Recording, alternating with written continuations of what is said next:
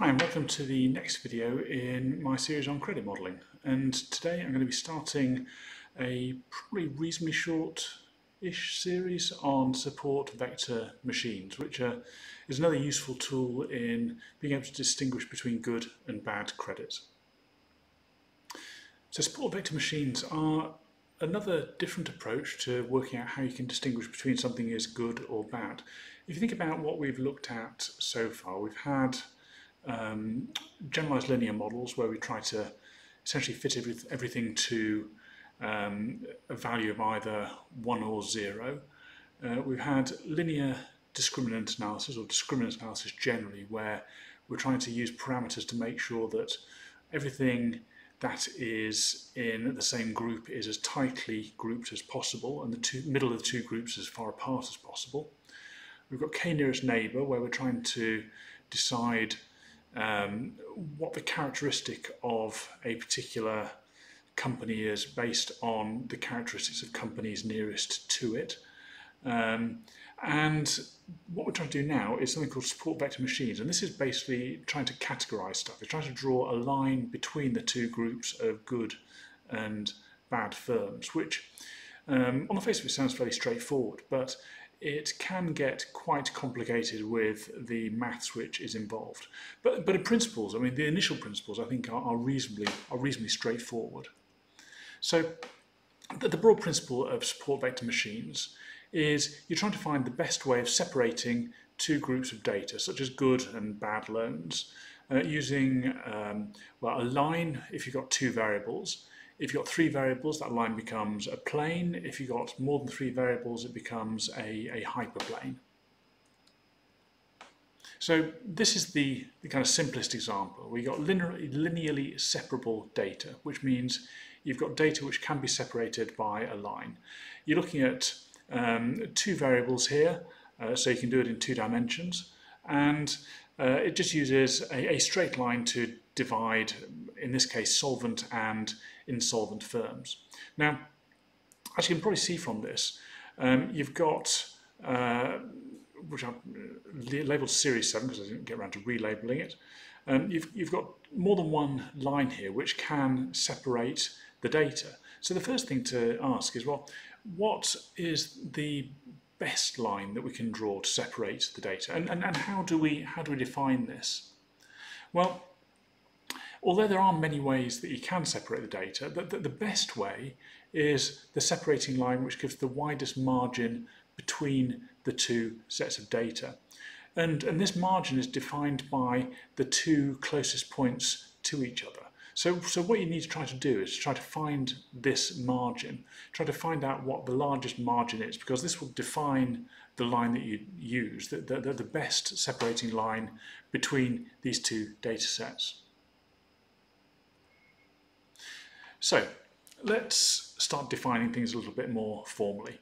And let's define a set of points, x1m, x2m, all the way, and ym, where m is anything from 1 to capital M.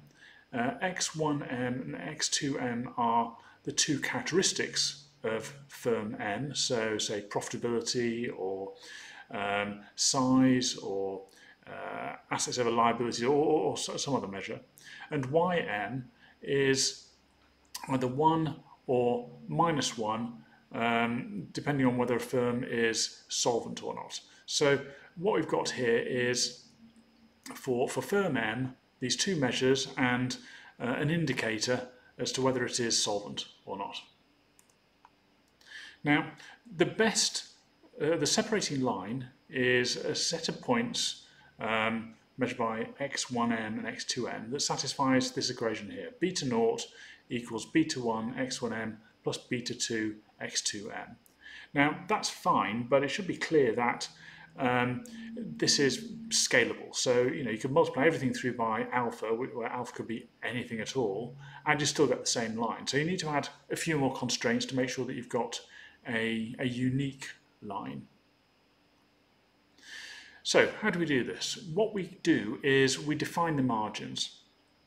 So we say, let's have beta 1 x1m plus beta 2 x2m minus beta naught is equal to 1.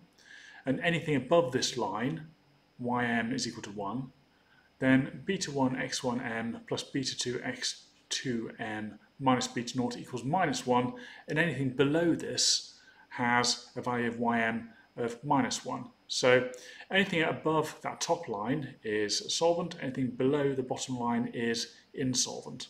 Now if we do this, then this means our margin width is 2 over beta 1 squared plus beta 2 squared square rooted, or it's 2 over the norm of beta 1 and beta 2. And any points which are actually sitting on these margins, these are known as support vectors. And this is where we get the term support vector machines from. So, two key features about this margin. This margin width of 2 over the square root of beta 1 squared plus beta 2 squared, what that implies is that as beta 1 squared plus beta 2 squared falls, the margin gets bigger.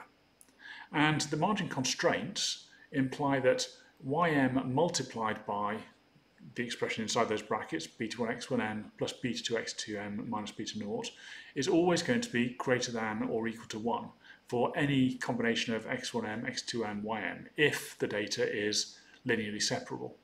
So if we want to make the margin as wide as possible, what we need to do is minimize beta 1 squared plus beta 2 squared, because that gives you a bigger margin, subject to that constraint that ym multiplied by stuff inside the bracket is greater than or equal to 1. So why is it going to be greater than or equal to 1? Well, if you remember the equations before, where you had everything below the line if ym was minus 1 and above the line if ym was plus 1, you're always multiplying it by a negative if it's below the line and by a positive if it's above the line, so you'll always end up with an expression greater than or equal to 1. So what I've got here is an example in Excel for a couple of variables for 50 firms, some of which are solvent and some of which have defaulted. And I've got various financial ratios. I've just used EBIT over assets and the log of assets over liabilities for this two-dimensional version. I've set the variable default to 1 for solvent firms and -1 for insolvent firms. I just need to make one small change to this data to make sure it was linearly separable. And then you can go about trying to work out what the parameters for the margin would be. So this is all it takes in a spreadsheet, not very much at all. You've got here this expression, which is A2, so the default number, multiplied by the sum product of B2 to C2, so those two variables, and F2 to G2, which is beta 1 and beta 2, minus E2, which is beta 0. And what you're doing is you're copying that all the way down and just fixing the references to beta 0, beta 1 and beta 2. And what you want to do is you want to find the minimum of that set.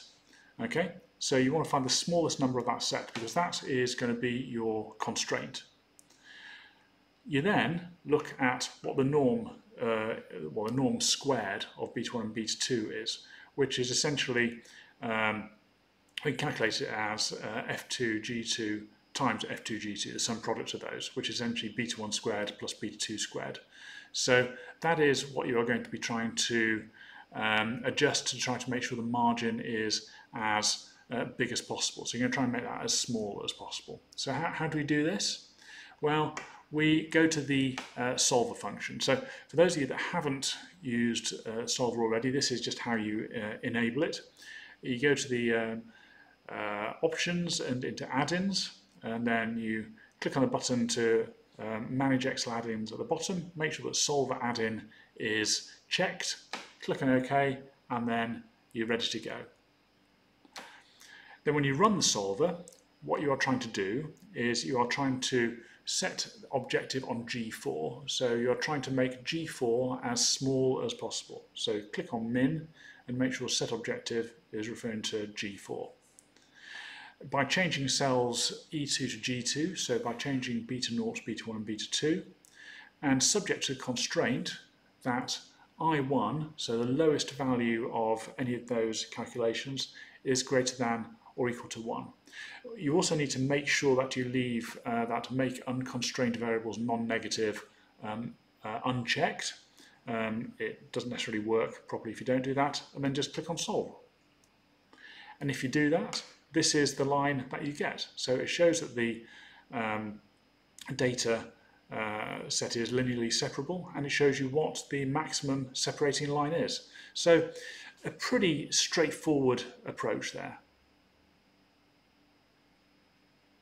So that's how it looks for two variables, but it is pretty straightforward to generalize it for a large number of variables, up to k variables, as I called them here. Now the first thing you do is, instead of just having x1m and x2m, you go all the way up to xkm, and you define that as the vector xm, which is a bold x lowercase m. And your set of points then becomes bold xm, where that's a vector, comma ym, where m is from 1 to capital M for the number of firms that you're looking at. And then the best separating hyperplane becomes beta naught equals bold beta transpose xm, where that bold vector beta is beta 1, beta 2 all the way to beta k. And the margin becomes beta transpose xm minus beta naught equals 1 to bold beta transpose xm minus beta naught equals minus 1. And the width of this is now 2 over the norm of that vector beta, or 2 over the square root of beta 1 squared plus beta 2 squared all the way to beta k squared. So the problem now becomes minimizing the norm of beta squared, which is going to give you the largest margin again, subject to ym times bold beta transpose xm minus beta naught is greater than or equal to 1. So it's exactly the same as before, it's just you've replaced your beta 1 x1m and beta 2 x2m with a vector of betas and a vector of x's. So again, you can do this in Excel, and I've just expanded this from 2 variables to 3 variables. So now we've got retained earnings over assets as the third column, and you'll see we've moved from beta 0, 1 and 2 to beta 0, 1, 2 and 3, but everything else is pretty much the same.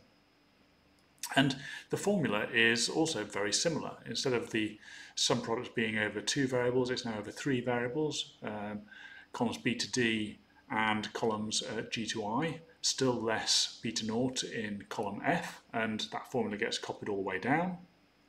You're still looking at the minimum of those, which you want to try to, well, you will constrain to being greater than 1. And the norm squared that you're looking at is now over 3 variables, beta 1, beta 2 and beta 3. So again, it's essentially g2 squared plus h2 squared plus i2 squared. And all you need to do is just carry out the same analysis that you did before to find the line. Now, what you can then do is you can say, well, what happens if we've actually got a couple of candidates? Can we see whether these candidates are solvent or insolvent? And the way we can do this is we can say, well, let's look at the variables that we've got and apply that formula to them. So for a 2 variable case, look at EBIT over assets and log of assets over liabilities, multiply by those by the beta 1 and the beta 2 that we've got, and knock off beta 0. And then see if we get a number which is either greater than 1 or less than minus 1. If it's greater than 1, we know it's solvent. If it's less than minus 1, we know it's insolvent. And if it's somewhere in between, then we're not certain. And you can do that for an insolvent or a solvent candidate. You can do it for 2 dimensions or 3 dimensions. It's still going to be the same calculation. And if we do that, I mean, this is something which I've done for 2 dimensions and 3 dimensions for these 2. We can find that the solvent candidate has values which are much greater than 1 in both cases. The insolvent candidate is much less than minus 1 in both cases. So we can see that both of those candidates fall very clearly on the right side of the margins to predict whether they are solvent or insolvent. So, you know, that is suggesting that this is a pretty robust approach.